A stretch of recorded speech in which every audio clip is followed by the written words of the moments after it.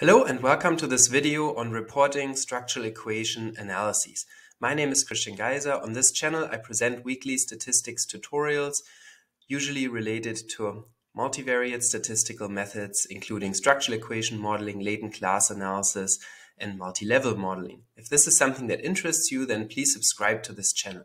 Also, don't forget to hit the like button in case you like this video. I often get asked by people who run structural equation models or confirmatory factor analyses or path analyses about what you should report when you are done with your analyses. So what are the things that you should put in your paper or report of such types of analyses? And so in this video here, I want to give you some general guidelines for what I think should typically be included in such a report.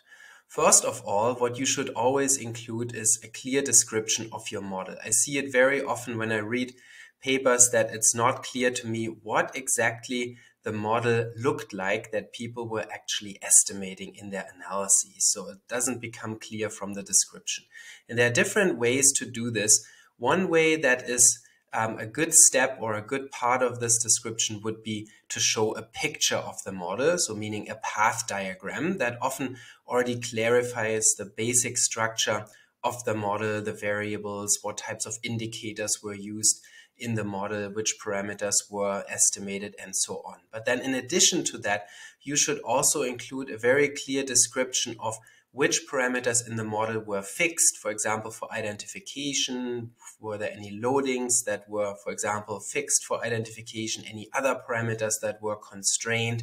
How many free parameters did you estimate? What were the degrees of freedom of the model? That all makes it clear to people what the model exactly looked like, and then it becomes easier to replicate. And that is something that should always be the goal, that somebody who reads your paper is able to fit the exact same model with their own data to see if they can replicate the results. Also, you should include a description of what types of indicators you used for latent variable models in case you have multiple indicator models, such as confirmatory factor analysis or a structural equation model with latent variables. Oftentimes I see that people do not include a clear description of what exactly they used as indicators. Did they use the items? So were the analyses done at the item levels, where the item level, where the items were directly used as indicators of the latent variables, or did they use item parcels, or meaning sum scores or aggregates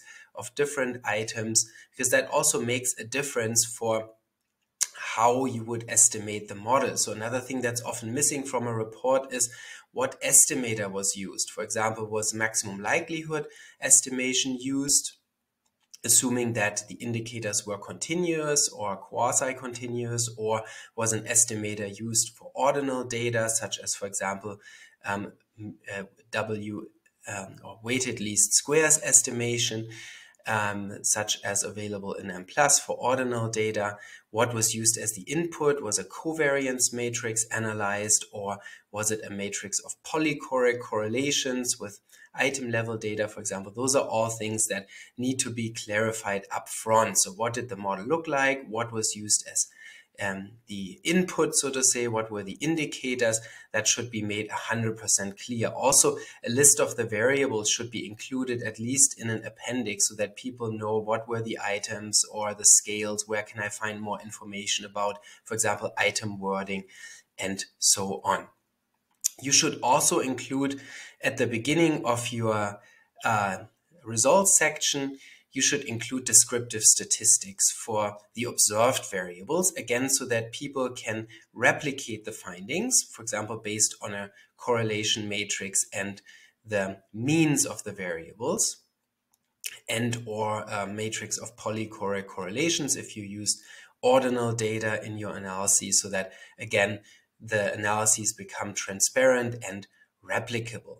Also, useful is to say something about assumptions and whether they were violated or not violated in your case. For example, when you use maximum likelihood estimation with structural equation modeling and continuous variables, then it is assumed that the data are multivariate normal. Now we know that in practice, oftentimes this assumption is violated to some degree. So then it would also be good to say something about the degree to which this assumption was violated. For example, you could give measures of skewness and kurtosis. You could say whether you used some kind of adjustment in your model estimation. For example, did you use robust maximum likelihood estimation to account for non-normality, or did you maybe use bootstrapping, for example? So all that should also be part of the report.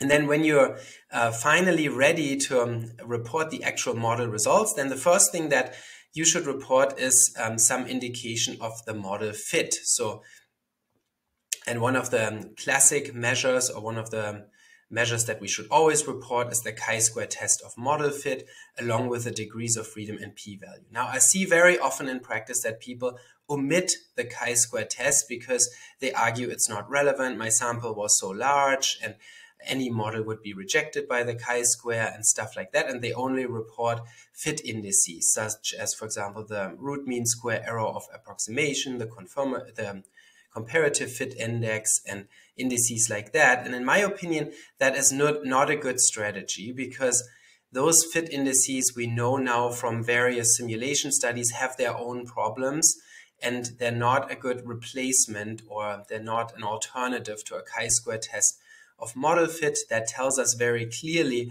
when something is wrong with a model. So in my opinion, you should always give that chi-square test of model fit, degrees of freedom, and p-value, no matter how large your sample size, because this test is still informative.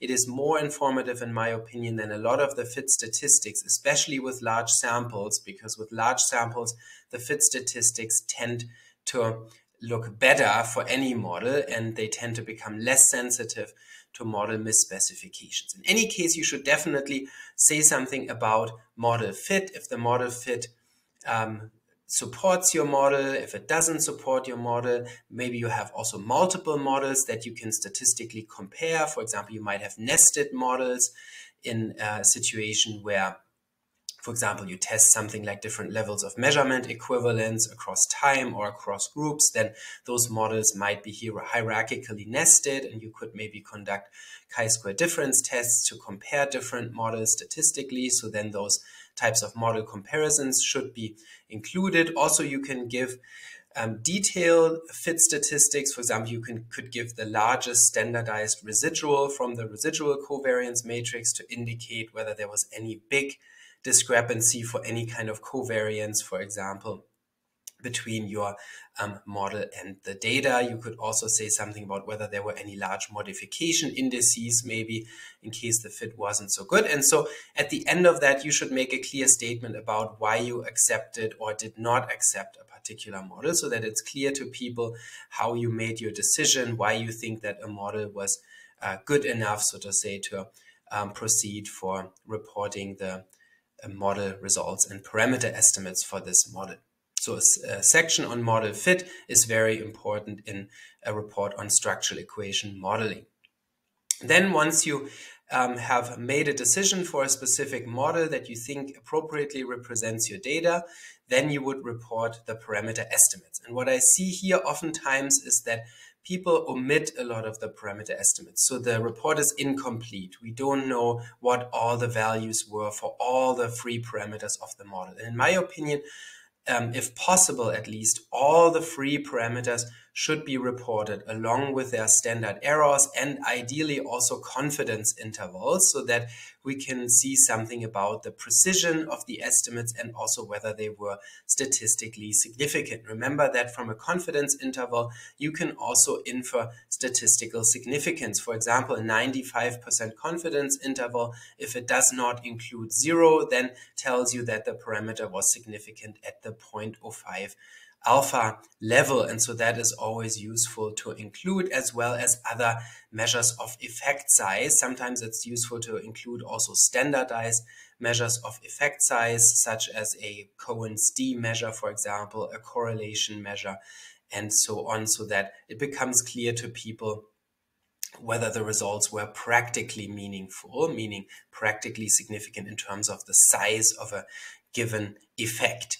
Now, since there are often many parameter estimates in SEM, it's most useful to report those in a table. It's most, so to say, efficient, where you have more space in a table. It's more organized than putting all the parameter estimates into a path diagram. Typically, that doesn't work super well. For some models, it does if they're not too big. But usually a table is better because then you can include the parameter estimates, the standard errors. You can include a column with a confidence interval, maybe even a p-value, and the standardized estimate, so that you can report both unstandardized and standardized estimates in a table. If it really becomes too much to include in your paper because it's a large model, then you could at least put such a table into an online appendix. Most journals nowadays have the option of having online supplemental materials, and so then you could at least refer to such a table with all the parameters and then only maybe discuss the most important parameter estimates in the paper, but include a complete table still in online supplemental materials. So that would be very useful to include, so that again the whole model is transparent, all the parameter estimates are there. You should also then say something about whether all the parameter estimates were proper or whether there were any improper parameter estimates, whether there were any issues with standard errors. For example, did some parameters have high standard errors indicating potential problems with the model?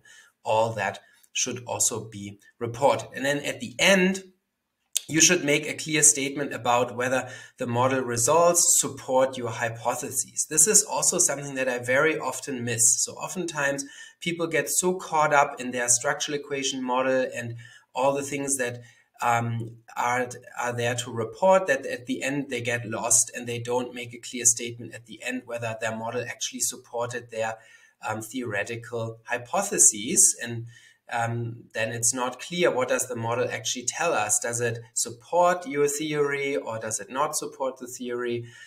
What is the deal with the model? So you should end the results section, or at least in the discussion section, you should have you should make a statement about what kinds of hypotheses that you had a priori were supported here by the results, or are so to say supported versus not supported, and then you can give directions for future research. You can also address in the discussion section suboptimal fits. Sometimes we just have a model and the model just didn't fit so well. We didn't really know how to modify the model post hoc, and post hoc modifications to a model can also be problematic. So then at the end, you could give some ideas for how maybe a model might be modified, improved in future research. If you did modify the model based on the fit indices or fit statistics for the same data, then you should also make this very clear that